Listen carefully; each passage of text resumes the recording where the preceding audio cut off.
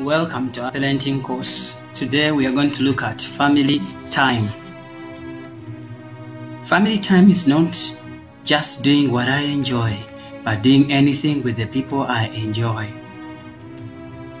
Reading for our children is the foundation for learning. Telling stories, fairy tales, lay a backbone for character building and culture.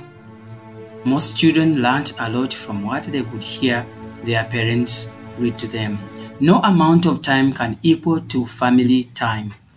You will later learn that spending time on your family is far better than spending money on your family. Families bond together during play time. When our children are much younger, we should enjoy them. There comes a time when we wish we could have more time with them. Make the journey part of your holiday. Visit mountains, game parks.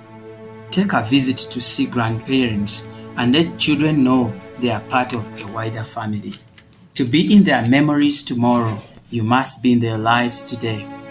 Give them a reason to return home when they have grown up. Make the most of your time. Don't occupy them, impact them. Family time is sacred and should be protected.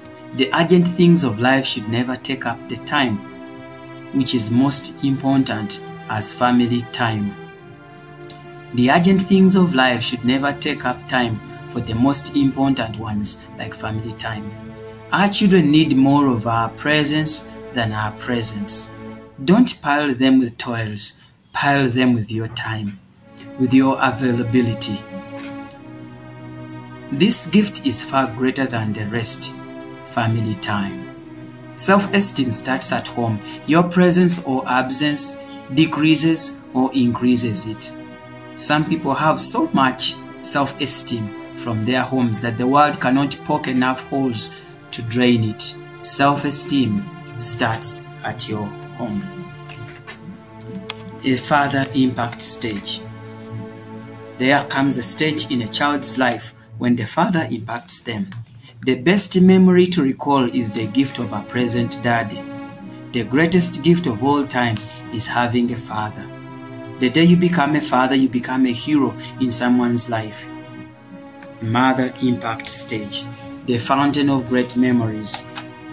The rock of so many families. An eagle eye that sees far and beyond is a mother. The fountain of love and compassion is you, mommy. Be present. One day you'll find that from the little things you did, you made memories.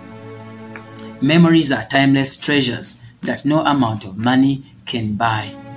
Make many of them as your children come through.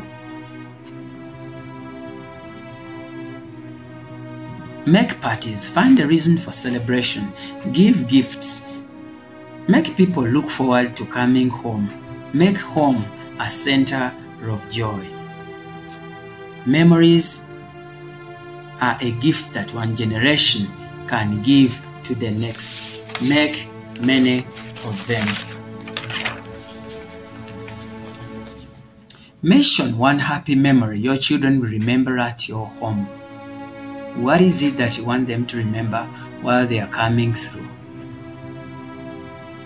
One day you will say, I'm glad I did, or I wish I did. Don't make the same mistakes as those people who missed out on family time and they never spent time with their families. Thank you for tuning in. God bless you. Patrick, Scripture Union, Uganda.